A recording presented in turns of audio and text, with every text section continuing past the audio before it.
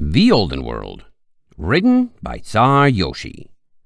Chapter 277, Flying Closer.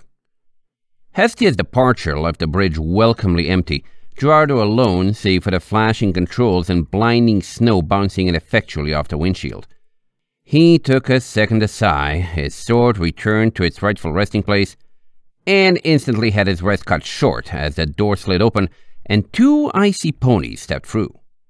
One was a Pegasus, huge and red, half of his flimsy defense force armor missing, his neck singed and much of his mane burned off from an energy blast.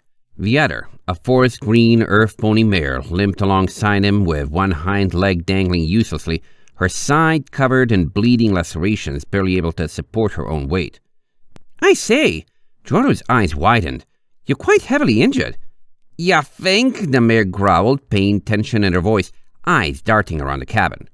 "Hello," the Pegasus intoned, stepping forward and revealing ice-encrusted wings that looked useless for flight. "I'm Lieutenant Blast Furnace, and this is Mosswater. Respectively, we are the highest-ranking remaining members of our companies of the Defense Force and the Spirit of Sosa. We wish to thank you for braving the storm and saving us." Gerardo looked worriedly at the bleeding mare. "There should be first aid supplies somewhere down below. This airship was very well stocked." Mosswater nodded, then coughed. "We divided them equally. The others needed them more." Well, Gerardo tried to stare at anything other than her side. "Perhaps there's a medical box or first aid kit up here of some sort? You'd think there should be. If there is, send it down below." Mosswater shook her head. "It looks bad, but my life's not in danger. 2 more minutes, and that battle would have been over. No surrender." "And yet, you're still alive now." Gerardo nodded. "Might I ask what happened?" Blast Furnace stared at him. "Words were exchanged during the battle. We were told the Sosans were trying to destroy the West Dam and directly flood the Earth District, but they said they were trying to stop us from destroying the Eastern Dam. When the dam exploded, it became apparent they were telling the truth, so we caught and saved as many as possible." His eyes narrowed. "Listen, there are buildups of both Defense Force and Spirit ponies near Blue Leaf. The Spirit were supposed to act as a decoy to force us to split our forces, making the battle on the dam smaller scale, or else invade and try to capture the Water District themselves if we didn't show up. Now, they'll likely want revenge. We don't know who is behind this, but it's not the Stone District and not the Defense Force. You have to take us there as fast as possible so we can talk them down, or else help the Defense Force so this doesn't escalate into a war." Mosswater coughed again, nodding in agreement. "We need to get there before either side loses. If the Defense Force wins, whoever was behind this will still have an army and could do something worse, but if the Spirit wins, they'll try to get revenge. Our economic engine is gone, so they might retaliate by attacking the Skyport, which contains enough delicate systems that it wouldn't take a flood to sabotage," Blast Furnace finished somberly. "If I were them, I'd go for the airship hangar." "Ganga is dead," Mosswater said, her eyes tearing slightly, though whether from pain or loss, Gerardo couldn't tell. "He was leading us on the bridge. For our rumors, Shinespark was there too. I didn't know she was officially a part of the Spirit, but if this fight killed her..." "Shinespark is alive," Gerardo quickly interrupted. "I can confirm that, as well as that Herman is the mastermind behind this bombing plot. I was on the bridge myself, along with my friends, and saw the detonator pressed with my own eyes." Blast Furnace's eyes narrowed. Mosswater's widened with hope. "As for flying to Blue Leaf, I'm unsure." Gerardo spun in his pilot's chair, the airship still hovering just outside the lighthouse. "I'm slightly new to this craft myself, and while it seems remarkably weather-resistant, I'd hate to destroy it against a wind barrier. Additionally, it's been well over 2 hours since the blast, and it may not be wise to make suppositions about the state of any battle in Blue Leaf. Might I suggest that, since we're right next to the Sky District as is, we make for the Skyport and trace our way down to Blue Leaf from there? Though it would be a considerable amount of walking, it would be all downhill, we would be sure to interrupt any approaching Spirit ponies, and you did at least say you had Pegasi still capable of flight?" "If that's what it takes, do it."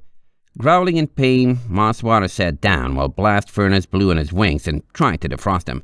"Also, I don't know if it will help, but we took the backup battery for the lighthouse when we left. Since the city's power source is gone, we thought it could be important." Duly noted. Shutting a throttle, Gerardo angled the airship southwest, pulsing the engine and sending him streaking into the storm. In the Stone District, torrents of rain scoured the empty streets, forming rivers of ice-cold runoff that storm drains channel into steep canals. Not a soul dared to brave the night, every home-owning pony huddled deep within the crust of the mountain, curled around fires with their families and hiding from open-air windows. The world outside had lost itself to madness. A district was gone and no pony knew the full story. Questions flurried like snowflakes. Was my mare friend okay? Was my best full-hood buddy's house warmer? My old acquaintance lived in the Earth District. What happened to them? The Yak Embassy's walls rattled with a clock that never stopped ticking, counting down seconds until the sun would rise and the storm would break, or Iron Ridge would fall further and the ponies below come up above to avenge what had been taken from them. Below, on a switchback road bordered by waterfalls, a posse of Pegasi bravely advanced with one hatless leader and 24 brave, weary guards, terrified by the knowledge that they were all that stood between a district of innocence and the ponies who had been losers for 10 years. If any of them had compassion for the lower districts, it was edged out by fear, indoctrinated knowledge saying how little it would take to push these ponies over the edge. That edge had come, and so had the time to fight for those who couldn't. Ahead, in a 5-story stack of material lit by the last lights in Iron Ridge, the city of the oppressed shuddered the same. The mighty Earth District, Iron Ridge's engine of production and Sosa's backyard, thrown to the bottom of the city when the mountains became the new capital. Everyone there had a reason to be, whether by tradition or an ability to move up. Blue Leaf was the bottom of the bottom, the landing pad for ponies economically fallen from the Stone District, and now the top had declared war on their new home. Sosa had vanished, the Pegasi were coming, and they would be next. For the first time in history, Blue Leaf had something the rest of Iron Ridge lacked: a power generator. The surest of the citizens strode forth to defend it, and everyone else stayed in their lit wooden shacks, fearing the ponies above and wishing they weren't about to be destroyed. Karma Industries loomed to the north, surrounded by water and host of thousands of refugees. At the top, the remaining executives waited, looking out over Blue Leaf's lights and Sosa's watery remains, and thinking back on the 20 years that had led their city to this. Could it have been avoided? Where had they erred? Did they deserve another chance? And if they got one, how would they proceed? The overflow of refugees filled processing warehouses all throughout the fruit groves, the ground outside muddy and rapidly turning to ice. Great pools of standing water surrounded tilting trees, showing where the already receding floodwaters' highest surge had reached. But with the freezing rain, the ponies could only hope the waters wouldn't rise again. Most refugees knew nothing but claustrophobia and bad smells, living in one of the only hot places left in Iron Ridge thanks to the propagation of body heat, and listening with folded ears to the rain drumming on the roof. Rumors flowed. No one had news of home for sure, and the orange-vested organizers who walked patiently through the crowds had nothing but petitions for medical ponies to share. In a second-story manager's office, a family of 12 and a half waited without even rumors, white chocolate trying desperately to protect her foals from the waves of panic breaking against her mind.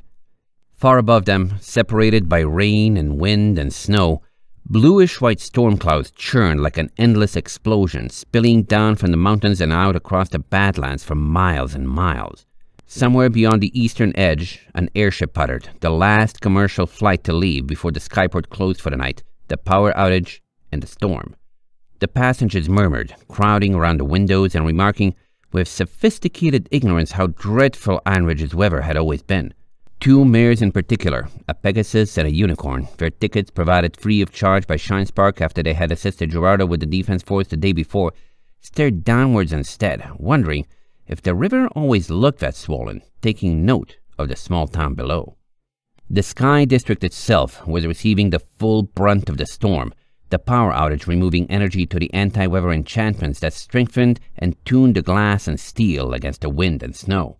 A streak of black and green shot down one transport pipe with a blurring of wings, valet and starlight soaring through the connection from Skyfreeze at top speed. The tunnel swayed around them on its elevated supports, unable to resist being buffeted by the wind, and snow was already piling up and freezing in place against the meager shelter of the extruding supports. Everything groaned, the tunnel shifting like it was an awakening limb of a giant beast, but the chaos did nothing to sap the Bad Pony's speed or determination. The only place worse off was the Eastern Valley, its bedrock already at glacial temperatures from being buried for millennia.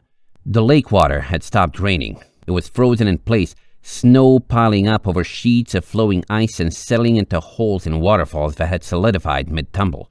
Icicles formed from ledges, their shapes curved from the wind like fangs or claws, not even a wind barrier existing to protect the ground from the storm's wrath. To the north, Sosa suffered the same. The city's watery ruins afforded only a fraction of the protection of the Earth District by the fringes of the barrier. Everything was still, save for the snow and the wind. And then, there was a flash. A burst of violent, multicolored magic ended with a plume of smoke on a semi-sheltered roof, intact enough not to collapse despite the conditions. There was a brief spell of coughing before a strong, yellow stallion stepped out of the haze, stretching his beard and surveying his surroundings. Looks like the long-distance teleporter worked like a charm. Always suspected a team of ponies would be enough to get that functional since it never required a sustainable reaction. It's been too long since I've seen this place. Airmbai's grin held for an entire half-second, snow already beginning to catch in his black mane. Then, it vanished. And it's all flooded. Looks like they blew the dam after all. Not what I wanted to come back to, Ironridge. He took 2 steps forward, a gigantic, threatening broadsword strapped to his back. I hope whoever bungled this place up has good life insurance, because when I get my hooves on their sorry hide, there's gonna be Tartarus to pay. End of chapter 277.